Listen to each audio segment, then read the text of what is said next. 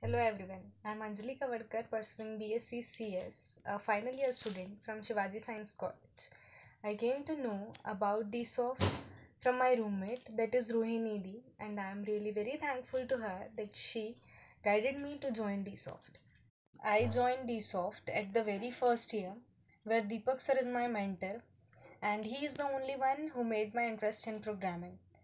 He explained us the importance of programming not on the basis of university exams are concerned and placements are concerned, but also for developing our own personality. When you start learning programming, you will gonna see problems in the light of solutions. You start thinking logically, and this gives rise to the creative solutions you can ever have. You gradually program your brain to break down the problems and to understand it better. C programming is the very first language that I had learned from Deepak sir. C language is most likely to be an evergreen programming language, which is the basic of any other programming language.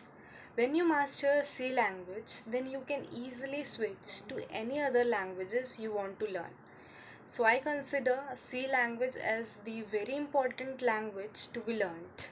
Because of Deepak sir, I learned programming languages because he teaches in a very efficient manner that one can easily learn anything very easily. He encourages his students by pointing out their weaknesses and strength to bring the best in them.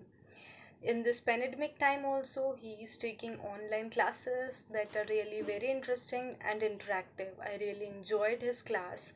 I have never had a teacher like him, and for that I am really so thankful every day that I had him as a teacher.